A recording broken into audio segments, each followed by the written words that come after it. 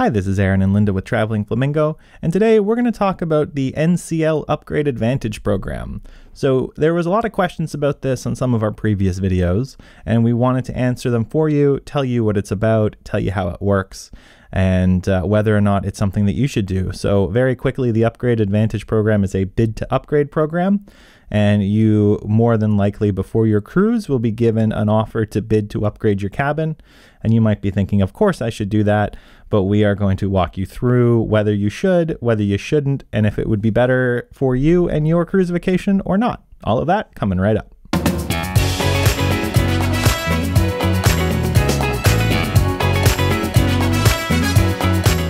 So I'll just talk a little bit more about what it is. So on NCL Cruises, you can bid to upgrade, which is called the Upgrade Advantage Program, and it lets you maybe get an upgrade on your stateroom type to another one. So this will be based on stateroom availability, so we don't think all cruises will have this option. For our cruise, we had started with the lowest price sail away balcony, and that means that NCL will pick the room for you. So it's not a guaranteed room, so we didn't go in picking we want room 1521, but we were guaranteed a balcony room. However, it could have been obstructed, could have been under the buffet, under the pool, whatever. So as Linda said, we booked a sail away balcony, and well, that's what we were happy with. We figured that's okay. We're fine with them assigning our ship the way that they want. We did look at the ship, figure out where the rooms are, etc., but we were good with them just assigning it to us. And then we got an email from upgradeadvantage@ncl.com, and this is from their program. And we got an invitation email about 2 months before we set sail, which invited us to bid for various stateroom classes. You can select the class types. So they have different room types that you can bid for. So they have balconies, they have all the way up to the Haven suites, and they had, maybe 15 different stateroom types. You can then select the stateroom that you're interested in, and it will give you a suggested minimum bid, and it will give you a highest bid. So for instance, a Haven room might have $1,000 minimum bid on something like when we did the spa suites, they had like a $100 minimum suite, and that is per person. So that means that if your minimum is $1,000 for the Haven, that is $1,000 for your room and $1,000 for others who are in that room. So we decided to bid on the thermal spa rooms. And when we did that, there's sort of a indicator that's red, yellow, green. And obviously if you pick the red, you have less of a chance. If you pick the green, you have a higher chance of being upgraded. And we didn't really didn't bother us which way we went here. So we just put $100 US in. So that would have been $200 for both of us. That was in the unlikely zone. That was the minimum we could have bid. And we assumed that we weren't going to get these. And we also assumed that this is based on availability and people with higher bids will be accepted first over people with lower bids. Then about 2 weeks before our sailing, we received an email that our bid was accepted and our rooms were changed. So just for transparency, we did email NCL about the upgrade program. We contacted their media relations group to try to get some more feedback and to go through some of the questions that we had that you also had. To get the answers from them directly. They didn't get back to us, and we will absolutely, if we get a response back from them, put their feedback or their comments in the description below, just so you can feel comfortable that this stuff came from NCL. All the stuff that we're talking about here is either things that we researched or things that we experienced. So we just want everyone to be aware of that. So a bit about the advantages if your bid is accepted. For us, you can get a nicer room, and you are paying for it. So with the minimum bid for us, $100 each, $200 total. We had a room that was closer to the spa, so we weren't under the pool or under the buffet. We also then both had access to the spa every day for only an extra $100. So for us, that was a great opportunity to have that upgrade and the upgraded experience for a cheaper price. So it would have cost us almost double that for the spa package, and we didn't have to pay that much for it. So that's really the only advantage, is that you can get, an upgraded experience without having to pay as much for it. So on to some of the disadvantages. And, I think it's pretty clear what the advantages are. You get a better room. But there's some disadvantages to that, and sometimes people aren't aware of them. So we really kind of wanted to go through and explain some of the disadvantages and be very specific about them.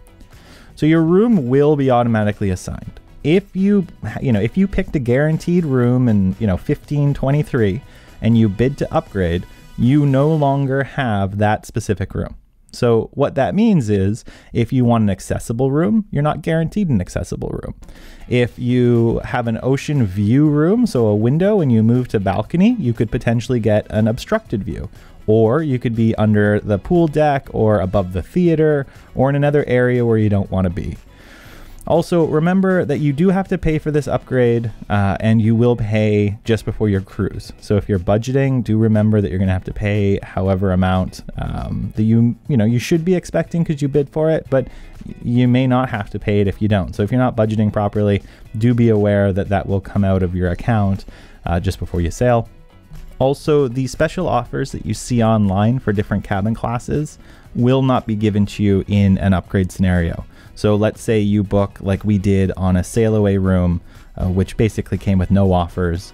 However, a spa suite has unlimited drink package. You won't get that unlimited drink package when you upgrade. You'll only get the benefits that were assigned to you when you picked your cabin at the class that it was.